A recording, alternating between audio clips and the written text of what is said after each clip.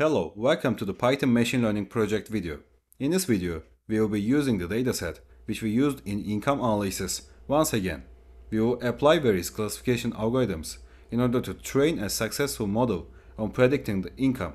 At the end of the video, we will do a prediction with the models we trained. I will show the dataset in one line, and after that, I won't be doing any analytical application in this video. I will directly start with the feature engineering, and after that, I will keep with machine learning. You can visit the data analysis video of this dataset for also seeing the data analysis part. That's all from me for the introduction. See you in the coding part. Welcome to the coding part of the video. In this part, we will be using Python for training classification models. At the end of the video, we will be creating a new entry and predicting its income class with the models we trained. In my other videos, I generally go with the explanation of the code, and after that, I keep with writing codes. In this video, I'm going to try a different thing in order to taking less time. I will firstly write the code and run it off record. After that, I will start recording and I will talk about the codes and outputs. I'm pretty sure it will be happening on not getting lost in the video. We can start now. So we imported the necessary libraries, pandas, matplotlib and numpy. We used readcsv and we picked some columns for our data. We won't be using all of them. Also, we renamed them because they get spaces in their names. There were duplicates in our dataset, so we cleaned them. As the last step, we used data.head for seeing the first 5 entries of our dataset. Our columns that we are going to predict income are age, work class, education, marital status, occupation, hours per week, and native country. We will start by transforming these categorical columns into numeric ones. We imported label encoder from sklearn pre-processing and we set it. Now we will transform our columns. Before transforming all of them, I want to start with showing how this operation looks on data. Here you can see the first 5 entries of the work class column. Entries are non-numeric. Now I will use label encoder. With this line of code, we use label encoder and set the data work class again. Now let's take a look at the new version of our column. As we can see now, our column have the numeric values. Let's apply this for all the remaining categorical columns. We use the same code on all other columns if they contain non-numeric values. Let's see the new version of our dataset. Seems nice. Now we have numeric values only. We had non-numeric values in the data analysis part, so we didn't did a heat map there. Let's generate a heat map from Seaborn before setting the X and Y. We imported Seaborn and generated a heat map with the library. Seems nice. Now we can see the correlations. Now we will set X and Y.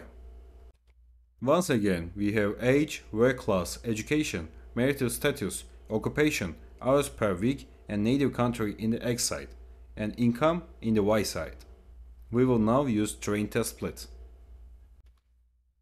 We imported train test split from sklearn model selection, and we set our xtrain, xtest, ytrain, and ytest. Also, since we set the test size as 0.3, 30% of our data is going to be in the test set. Since our x values have different ranges, we will scale them. We will use standard scaler from sklearn. We imported standard scaler from sklearn pre-processing. We set a scaler with standard scaler class and we used fit transform on both xtrain and xtest. After now, we will use the scaled xtrain and scaled xtest in model training. Also, before starting to model training, I will define a function for getting the accuracy score. In this way, we won't need to call the accuracy score after every algorithm. We imported the accuracy score from sklearn.matrix. We define a function as model results and we are passing the predictions inside. Predictions that we are passing here is going to be the values that we are going to predict with our trained models. We will make our predictions on test set. We are printing the accuracy score of the model in a print here. Now we can start to train models. We will start with logistic regression. We imported logistic regression from sklearn linear model. We set a logistic regression and fitted it to our data. Now we are going to make predictions with this model. We made predictions using scaled xtest and logistic model and stored them inside log predictions. In the next phase, we pass the predictions inside the function we defined in order to get the accuracy score. Accuracy score of the model is 0.73. Now we will train a k-neighbors model. We will also use grid search for hyperparameter tuning. We imported k-neighbors classifier, grid search and pipeline from sklearn. We set k-neighbors classifier. We created a list with numbers 1 to 30 and set it as k values. We set the pipeline in the next step. Also we set the parameters. In the CV classify part, we set grid search and passed pipeline we created, parameters, CV and scoring. A model is going to be taken with the best performing k value in terms of accuracy. In the last line, we fitted the algorithm into scaled X-train and Y-train. Now we are going to make predictions and pass them into our function. We made predictions using scaled X-test and k-neighbors model and stored them inside predictions grid knn. In the next phase, we passed these predictions inside the function we defined in order to get the accuracy score. Accuracy score of the model is 0.78. Now we will train a support vector machines model. We will also use grid search for hyperparameter tuning. Also, we are getting some errors when we are training models as we passed Y-train like this. We can use reshape from NumPy for fixing this, but I'm not going to use this in this video. In the last step in the prediction side, I'm going to use that, and we are going to see that we are not going to get any error. So if you use that in the whole video, you won't get any errors in this type. We imported support vector classifier from sklearn. We set it. We created a dictionary with the possible parameters 0.1, 0.5 and 1 for C, linear, RBF and poly for kernel.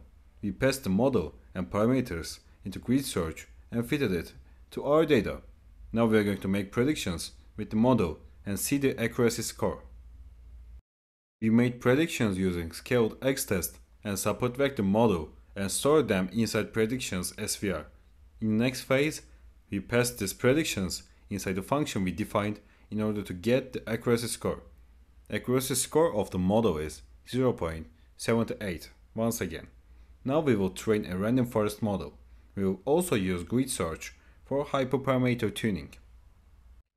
We imported random forest classifier from sklearn ensemble. We set our model. We defined the possible parameters 32, 64 and 128 for number of estimators, 2, 3, 4, 5 for maximum features, true and false for both bootstrap and OLB score. We created a dictionary with these possible parameters and set grid search and fitted it. Now we are going to make predictions using the model we trained and we get the accuracy score of it. We made predictions using scaled X-test and random forest and stored them inside predictions RFC. In the next phase, we passed these predictions inside the function we defined in order to get the accuracy score. Accuracy score of the random forest model is 0.77. The best performing model in terms of accuracy is k-neighbors. We will use it on the predictions that we are going to make. Firstly, for defining a new entry, I will write a for loop for getting the mean of all the columns. As we can see in the output, we got the column number and mean of it for each column. How this loop works is, we first set it column iterate as 1. We created a for loop inside the columns of x and we get the mean of every column in each stage. We printed the column iterate and column mean for each column. In the ending of the loop, we increased column iterate. Now we will define a function which is going to help us on making prediction of the new entry and returning the class it has. We define the function prediction and we are passing the new entry inside. At the first step, we are predicting the income of NumPy array that we are going to pass into our function. Our prediction is going to come as 0 or 1. 0 means below or equal to the 50,000. 1 means more than 50,000. We wrote an if statement which returns these values. Now we can do this prediction as the final step of our video. Our prediction is below or equal to 50k. We created a new index with the mean values from our columns and we made our prediction. That was all for our video. Thanks for watching. I'm creating content about programming and data science. You can subscribe for seeing more content like this. Have a great day.